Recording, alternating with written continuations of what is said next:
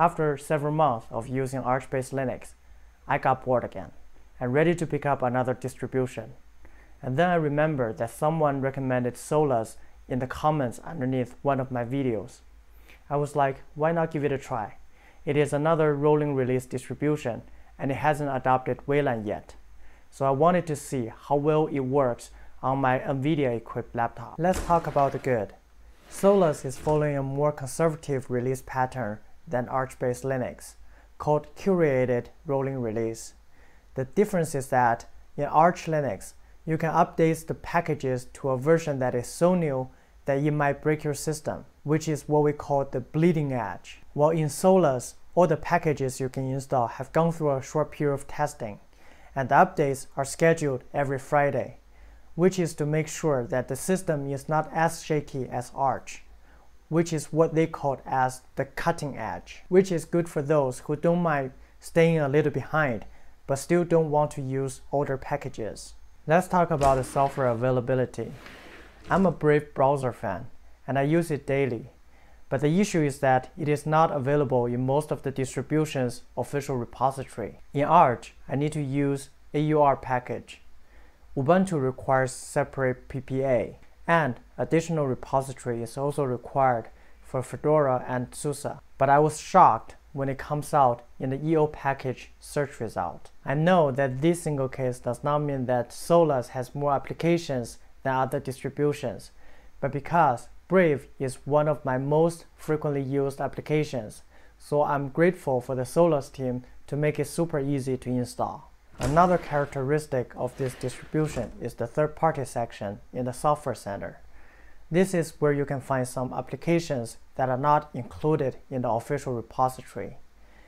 Solus team did a fantastic job for its user to make sure that they don't have to type in anything in the terminal in order to install things. And Slack is one of the applications you can find here to install. I know this is not a large collection of applications here, especially for someone like me who just came from Arch Linux. But without knowing the exact step Solus follow in order to include third-party applications, I guess these might be the reasons behind it. That first, Solus does not have a large team, so they don't have the manpower to maintain a large collection of applications themselves. And second, they might need to create a universal interface for application developers to publish and maintain their own software.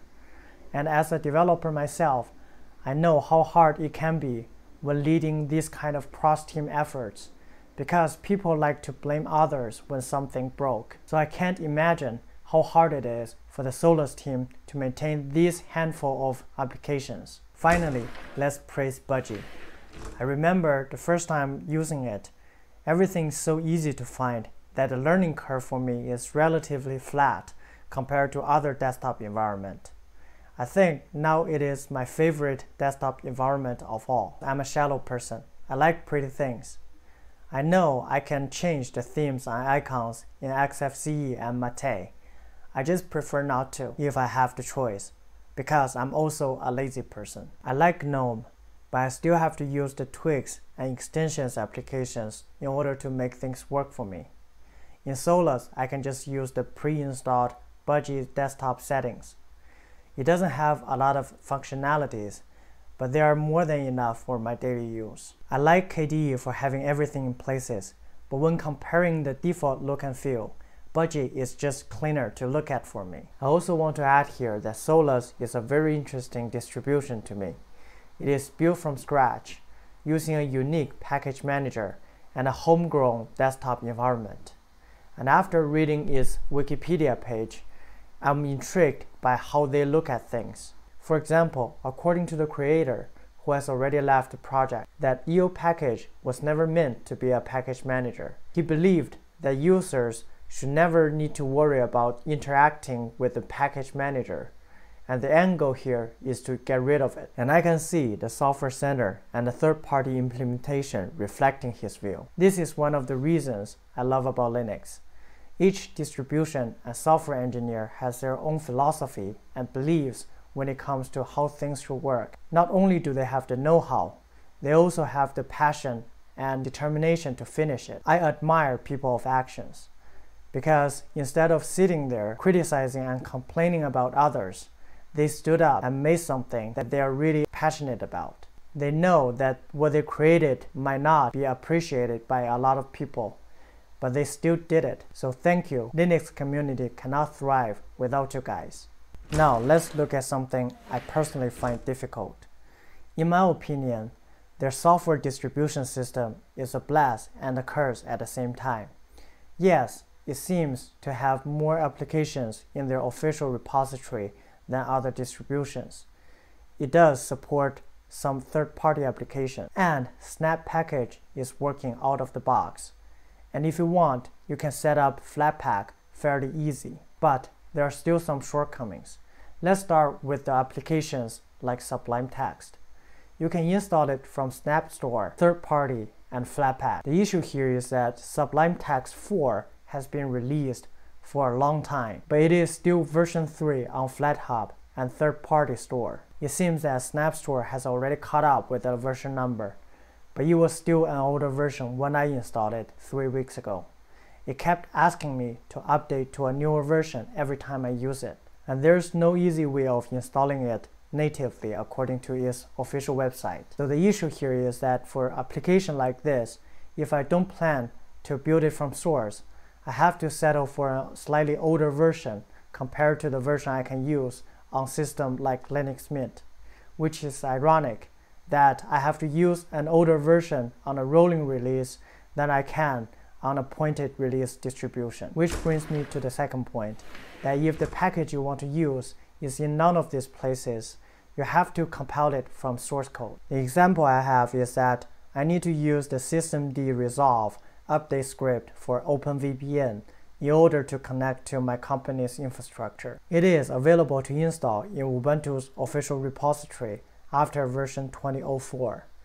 It is also available on AUR for Arch Linux, but here I had to follow its wiki on GitHub and build it from scratch. It was not that hard for me to make it work, but I think it is another irony I find that Solus team has made so much effort for its user not to worry about interacting with package manager using command line, but some of us still have to build those packages from scratch, which is definitely not for everyone. Until now, I could still figure out most of the issues in Solus.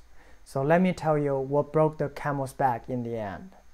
I've tried this twice and failed twice, and I have to use my laptop for work the very next day, so I couldn't find more time to finally solve it. I bet there's a better solution for this, and if you don't have a laptop with my configuration, you might never encounter this.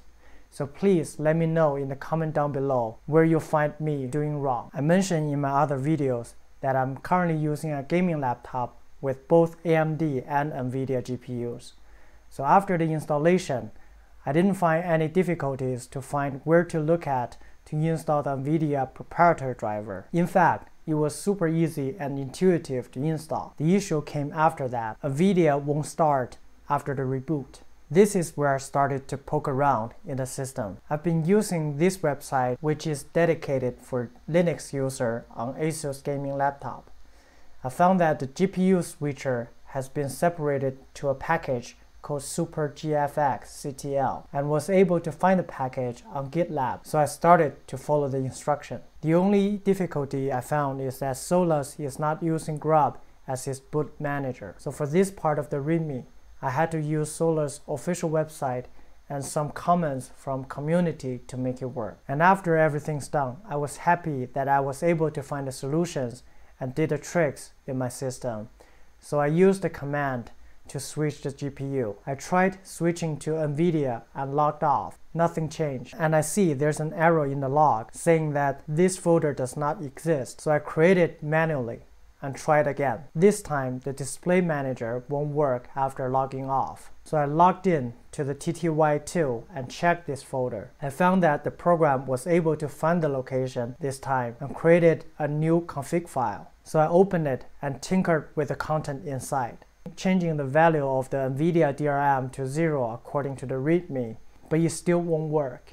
I thought maybe it was because the system was not clean enough when I started the NVIDIA tinkering.